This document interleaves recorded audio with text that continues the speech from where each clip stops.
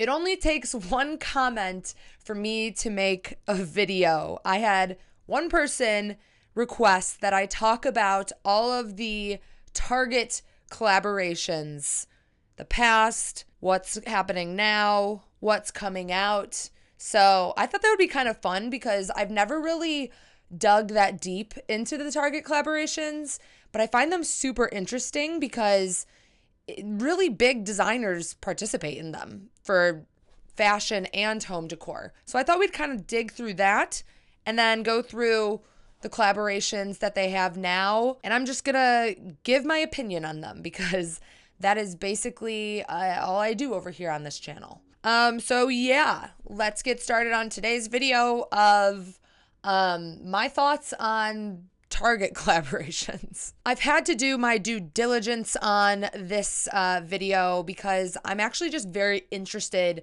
in the history of these Target collaborations. So let's start off with that. I'll give you a little quick rundown. It all started in the late 90s with this one guy named Michael Graves, who is an architect or product designer. And I guess he was just browsing the Target aisles and somehow started having a conversation with one of the Target executives. And one thing led to another. And he kind of convinced or pitched this idea of starting Target collaborations. So Graves then sealed the deal in 1999. While we're getting very history oriented. But yeah, I guess he made a deal with Target and came out with a small collection of houseware items, which I'm very curious if we can even see.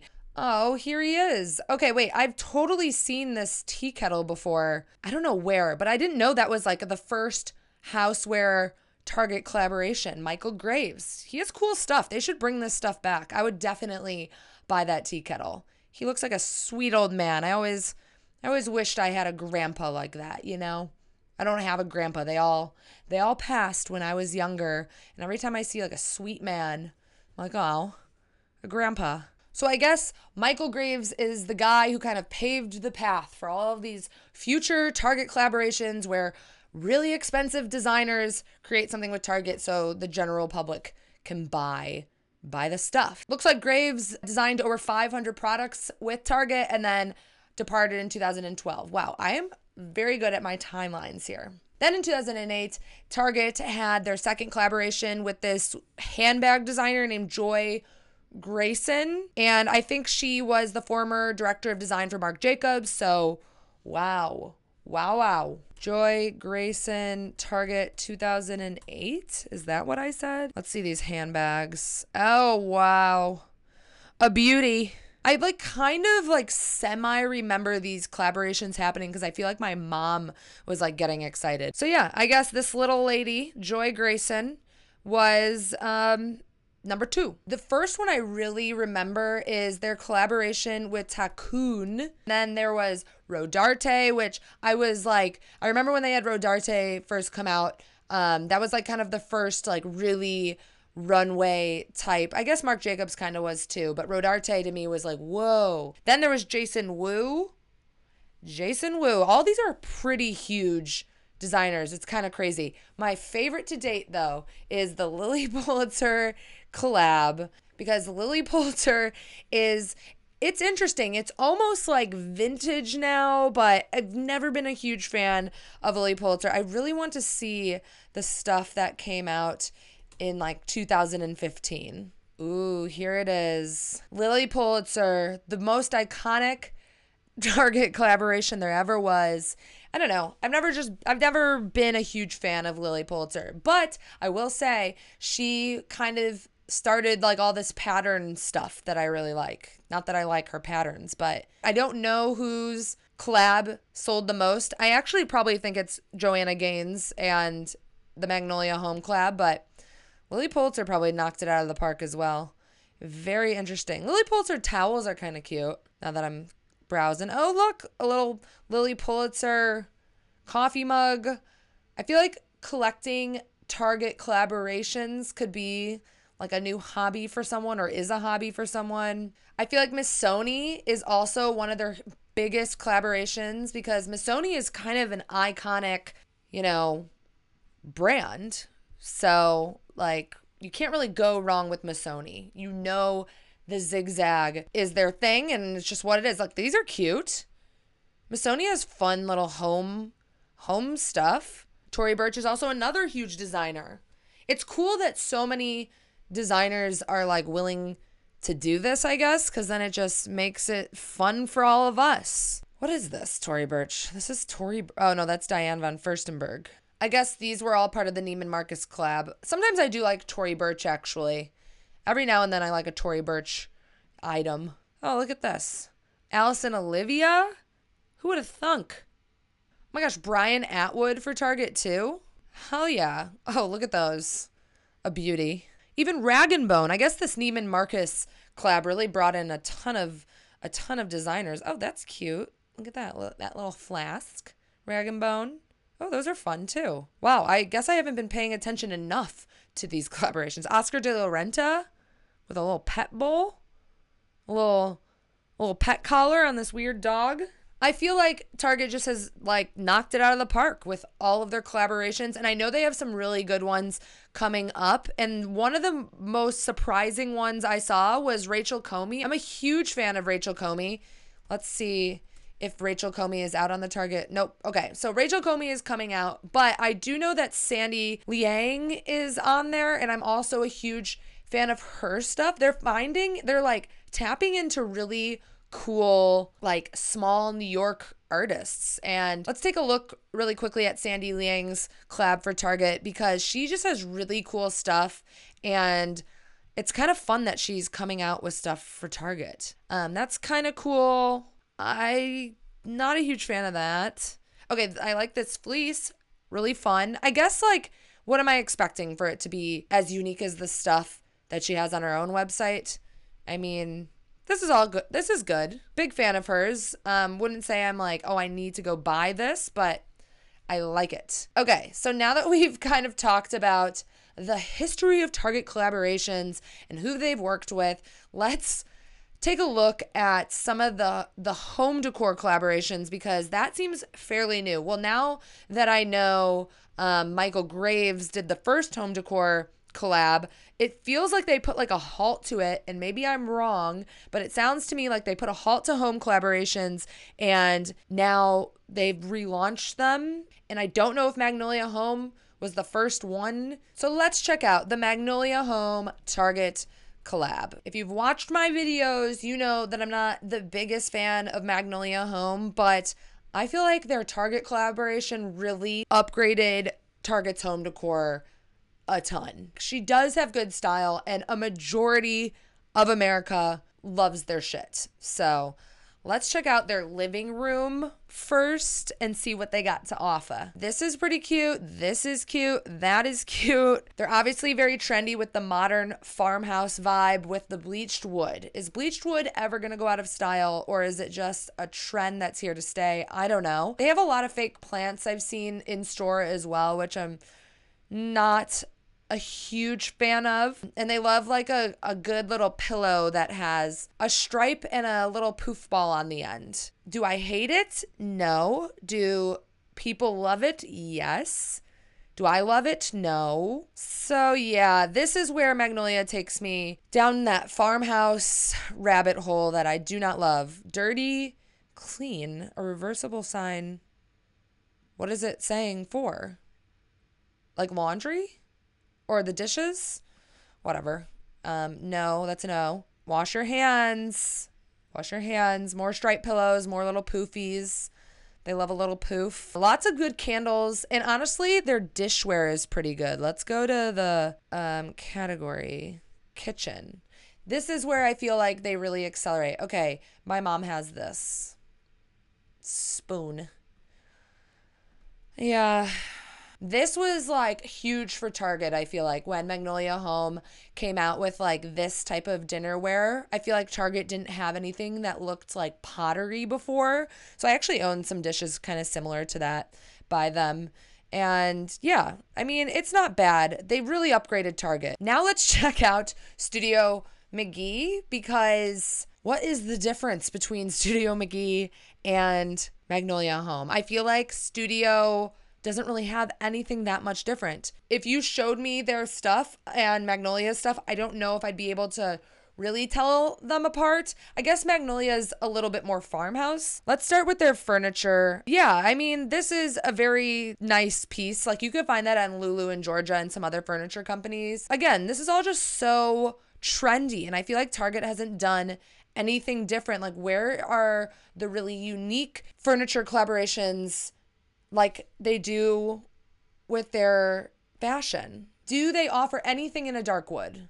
Is everything bleached or black?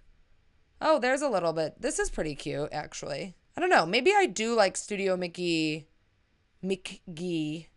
a little bit more than Magnolia. I guess it's like a little bit more modern. This is pretty nice. Let's see their home decor. I feel like a lot of people go to Target for throw pillows.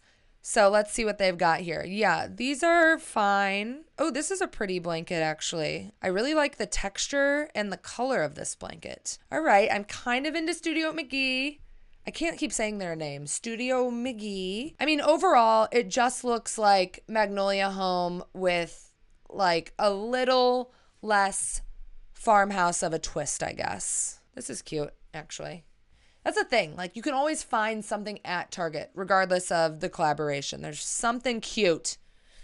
Curious on their lighting. Oh, this is a cute little lamp. This Target stuff is coming over into like the CB2 realm, which is nice because the prices are a lot cheaper. Now let's check out Jungalow for Target. Jungalow started off as this little, I think it was a blog actually, this home blog in, I think, Venice, California. I remember when I first moved out to Los Angeles, I actually applied for a job at Jungalow, and they were just like a smaller blog at the time. So that's pretty fun that Target's kind of collaborating with them. Okay, so Opal House is designed with Jungalow. Yes, okay, so Opal House is the Target like home brand, and I feel like it's pretty bad, but luckily we have these collabs to save us. Let's start off with the throw pillows. Immediately, Jungalow incorporates a lot more color, and it's a lot more fun, and it has a lot of almost like tribal prints. So I'm into this already. I wouldn't say it's fully my style in the way like West Elm,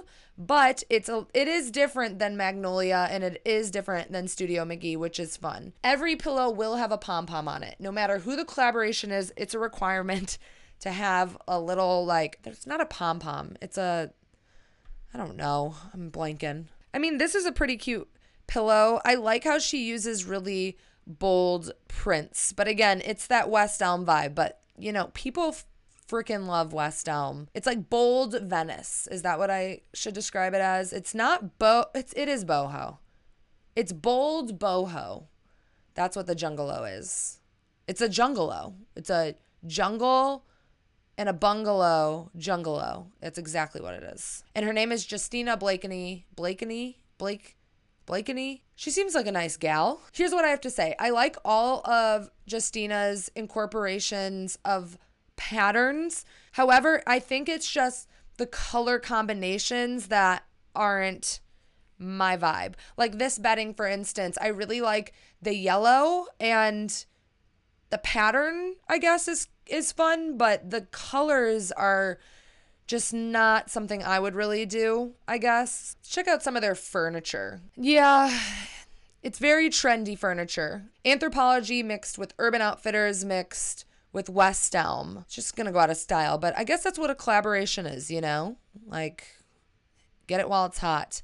This is a really pretty piece of artwork. I feel like if you're gonna buy a piece of art from any, like, giant manufacturer, I guess buy it from when they have a collaboration, because it's kind of unique in the sense that it won't be for sale forever. This is pretty, though. And this is actually really pretty colors. I like this piece of art. Who is Justina Blakeney? Let's read about her, because she looks awesome. Like, she looks like a really cool person. She's the founder and creative director of Jungalow. She's written books. She has hand-painted artwork. She has home decor. And she just did this new collaboration with Target. She lives in Los Angeles, like I said. I like her. I think she has the most unique collaboration in the home department at Target. I mean, I like all of her art. It's allowing people to bring color into their homes, and it's just different. I mean, she started her blog years and years and years ago, and her style has always been very consistent. So it's very beachy. It's very bold patterns, bold colors. So if you're looking to incorporate a little bit of that in your home, I would go check out the Jungalow. Look at this. This is fun. Target's really, what is Target? Why is Target so good? Why do we all have to love Target? Why couldn't I just be the one person that's like, I hate Target. I hate everything they do. But they do cool stuff. They're making really expensive home decor or fashion affordable to, us regular people, Us regular people now get to afford things. I'm quoting my thing from Daniel Bernstein's video. If you haven't watched that, go check that out. All right, well, this was a fun Sunday video. Or no, this is Wednesday. I made a Wednesday video, people. Sorry I haven't been able to show the goo in a bit. She's been staying at my parents', and I kind of just come here to film. I'm not living here currently. I'm living at my parents', and I officially rented out this place. So beginning of March, my first renter will be living in my little renovated 1-bedroom office. I'm very sad to leave, but I'm excited to go at the same time. I'm actually going to LA for 3 months, and then I think I'm going to go to London for 3 months. So if you know anyone in London that rents out their spot, I'm currently looking. Send me a DM. And yeah. Oh, and lastly, I'm going to do another subscriber home review. So if you're interested in having your home reviewed, and it includes like tips and suggestions as well, send it to highpaigewassel@gmail.com. It's going to be coming out next week or the week after. We don't know. We don't know if I'm going to post one video. We don't know if I'm going to post 2 videos. We don't even know if I'm going to post. No, I feel like I've been pretty consistent, except, for the past few weeks because I've been having my mental breakdown. But I'm feeling better, so no need to worry. The goo is alive. Everyone is well. And I will see everybody in sunny Los Angeles starting at the end of February. Until then, I will be filming here, so I will see you on Sunday. Goodbye.